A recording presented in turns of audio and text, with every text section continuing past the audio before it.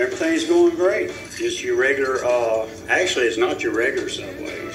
Yeah, it's like I get tired of just plain Subway tile, but it's also the most affordable option. Right. And it's kind of classic.